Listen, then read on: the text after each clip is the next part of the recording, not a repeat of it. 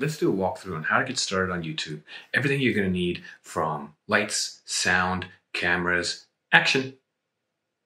All right, so seriously, let's start talking about what you actually need to get started on YouTube. From the camera to the lights to the sound, you name it, we're going to cover it in this video. This is just the basics on how to get started.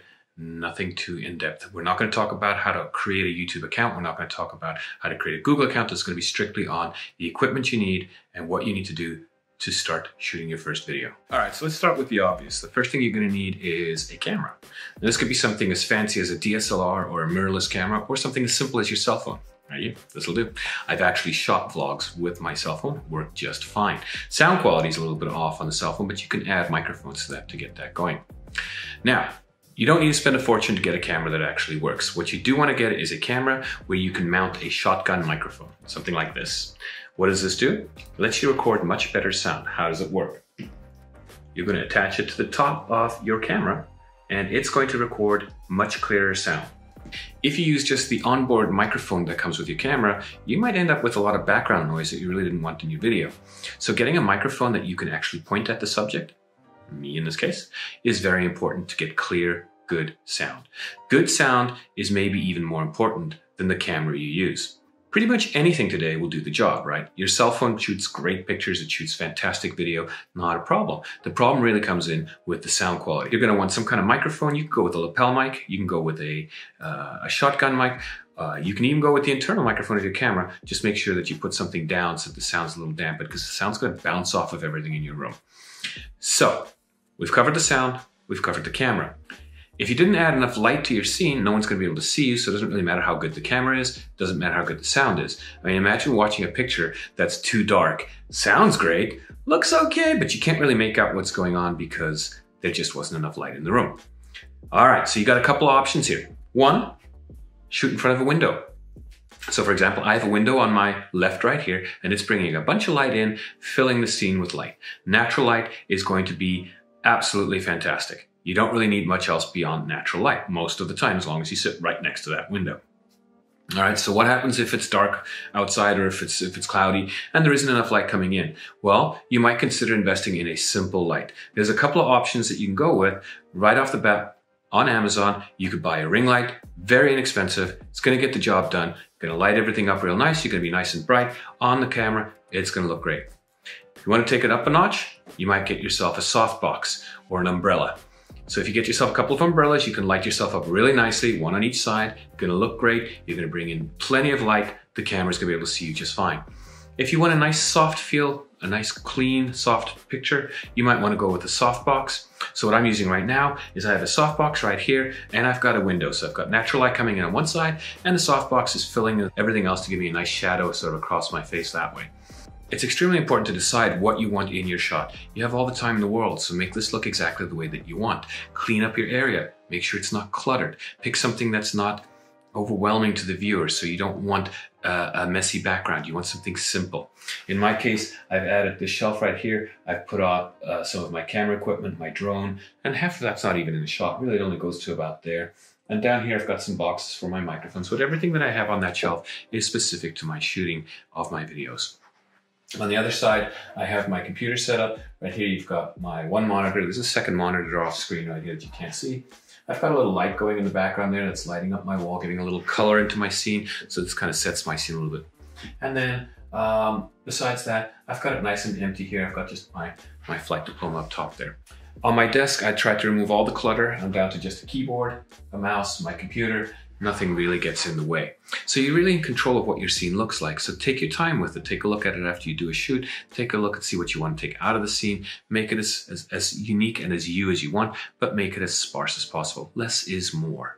Next thing you're gonna wanna do is, if you're shooting alone, you need somewhere to put your camera. Whether you're gonna put it on a shelf or whether you're gonna hold it, you need someplace where it's stable. Nobody wants to see a whole jittery, constant moving camera. Maybe they do. You might wanna watch The Office. But point is, you're going to want to put your camera somewhere. If you don't have anyone to hold your camera for you, it's a good idea to invest in a tripod. I use a very straightforward older tripod that I've had for many years.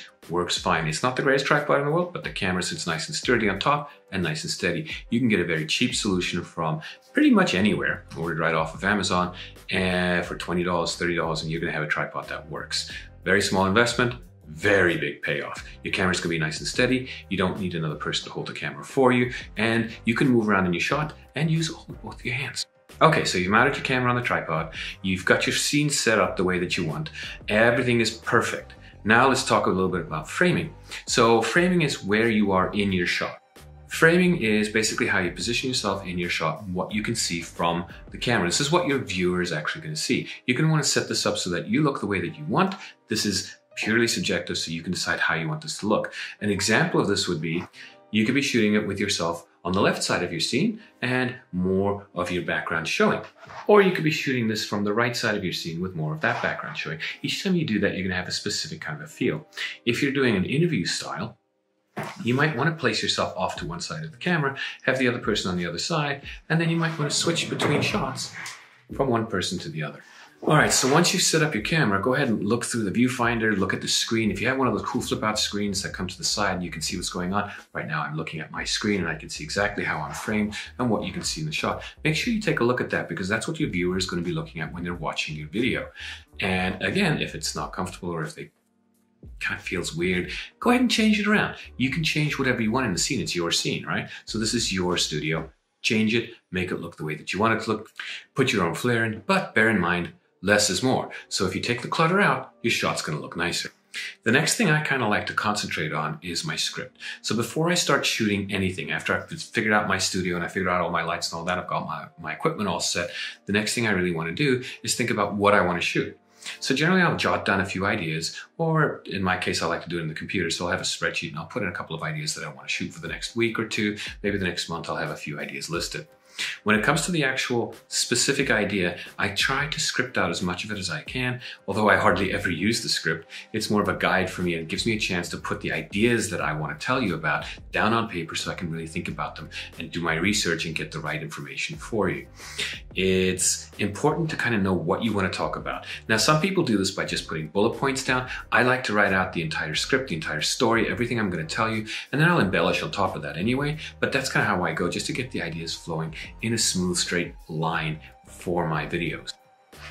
The next thing I like to do is I like to plan my shots. I may want to move my camera around a little bit. This is going to give more flavor to the video. It's going to make it more entertaining for the viewer and less staticky. You're just looking at a talking head. You don't want to just look at the same thing constantly. It's nice to have a little change once in a while in the shot.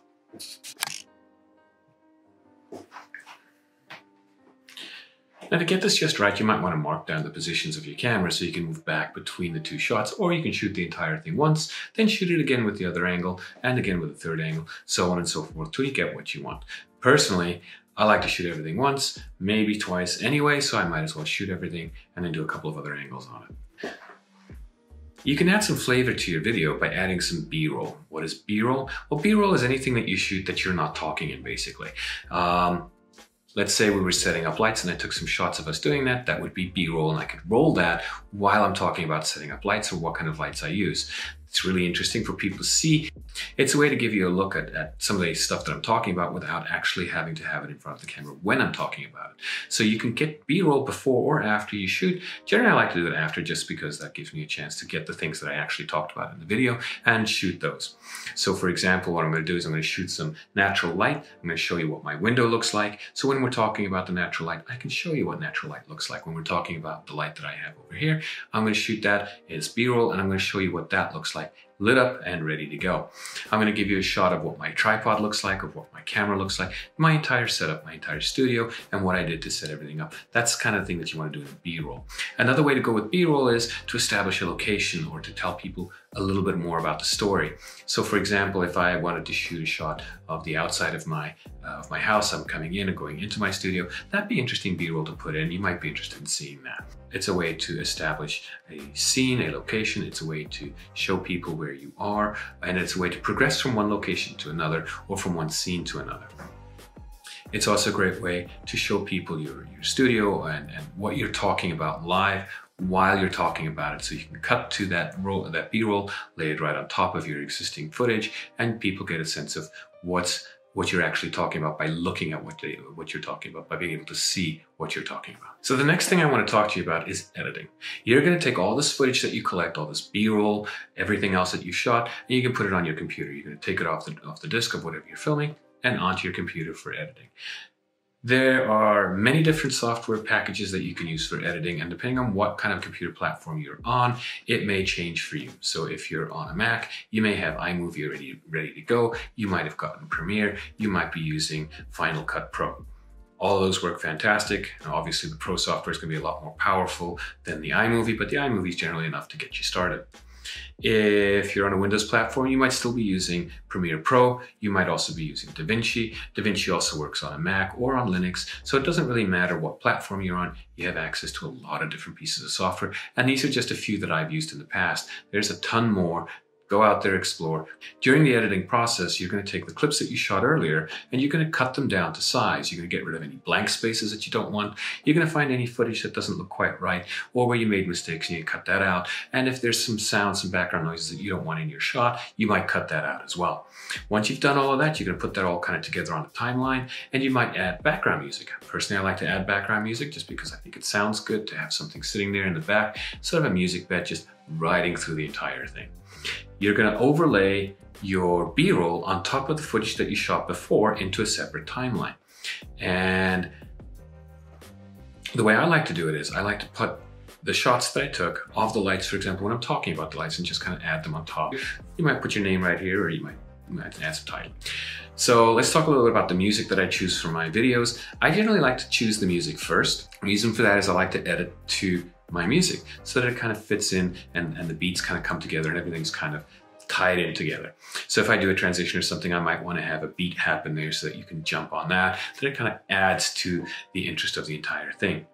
If you're shooting a vlog, you might want to add in some sound effects here and there. It all really depends on what you're doing. You might want to really spend a lot of time on creating your soundscape for your entire video. That is, in my opinion, the sound in your video is one of the most important parts of your video. So just leaving it blank and just not paying attention to it, that really takes away from the quality that you're producing.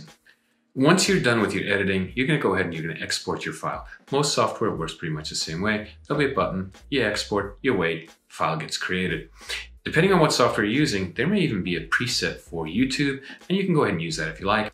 Once you're done exporting the file, you're going to log onto your account and you're going to upload your video. So as my video is uploading, I generally like to fill out the information that YouTube asks for. Title, description, keywords. Once the video is uploaded and I've got all my descriptions and keywords and titles set up and everything looks fantastic, I'm going to go ahead and I'm going to add my custom thumbnail. If you like this video, click the like button, click on subscribe, ring the bell to be notified. If you didn't like it, give me a big thumbs down. I'll appreciate that as well. Leave some comments down below what you thought and what else you might like to see, and I'll catch you in the next one.